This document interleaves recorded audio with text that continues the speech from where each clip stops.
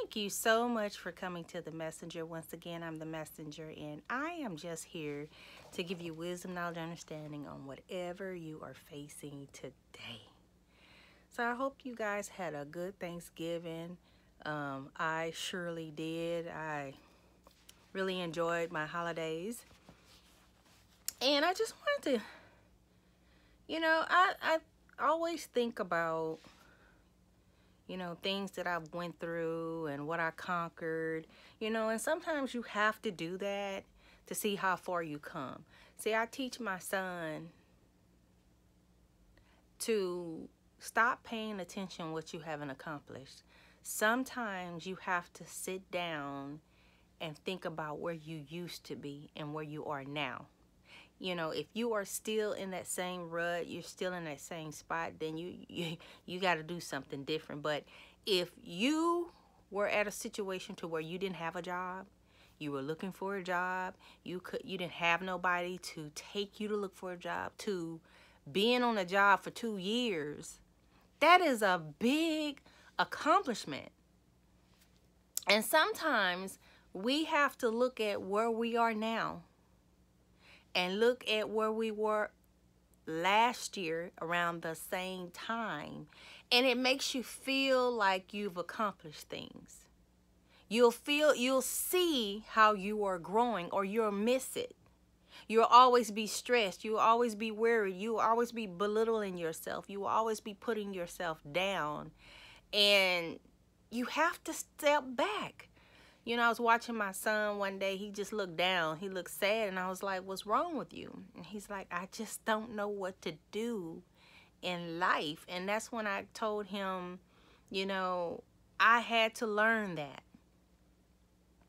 Or you'll constantly be stressed out. You'll constantly feel like you're not going anywhere. You gotta pay attention to what you have accomplished. Remember, years ago, you were out clubbing. You were out sleeping with everybody you met.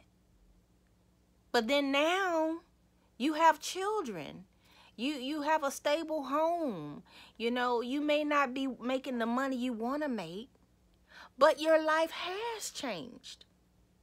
So take this time this week to look at your life and stop trying to get to the brand new house. Look at where you are now. Is where you are now better than you were a year ago or 3 years ago? Then you've accomplished something. And sometimes you have to take steps. Try not to compare your life to someone else. You gotta look at the little things that counts. That's the journey. Now, some people do progress overnight.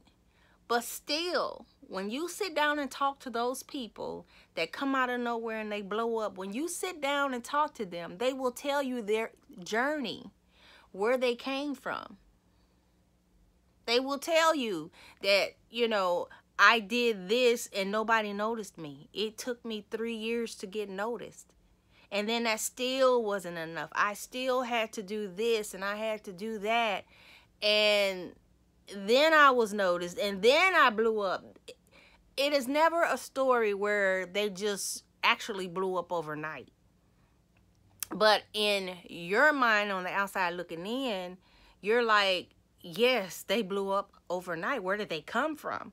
Everybody has a journey.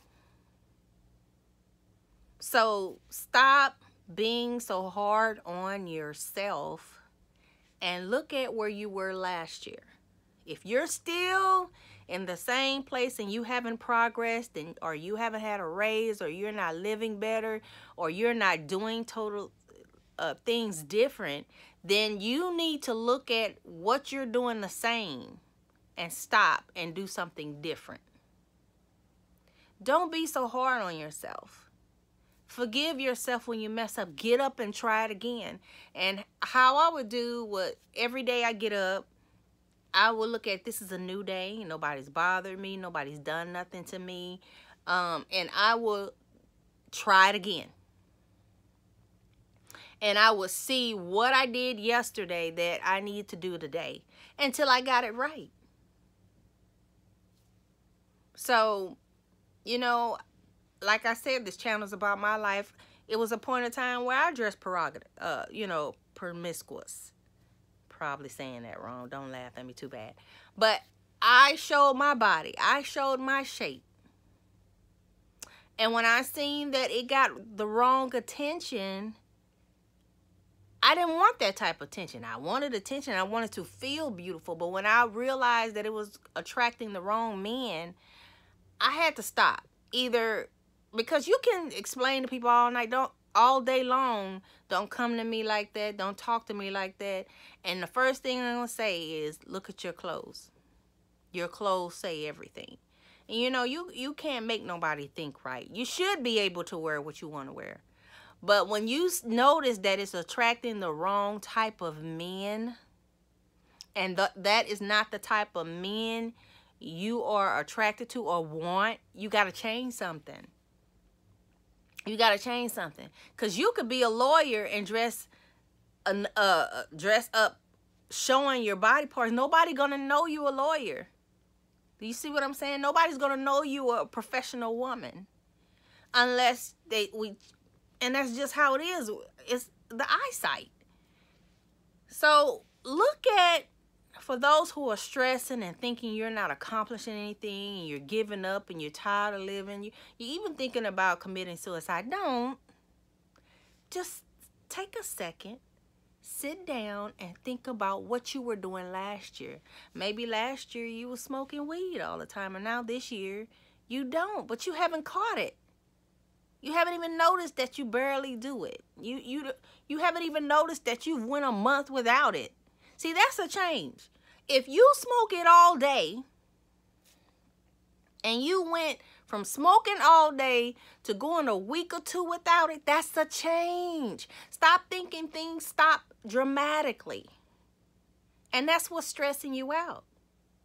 So you got to notice, well, if you want to stop cursing, it takes time. I used to curse a lot too.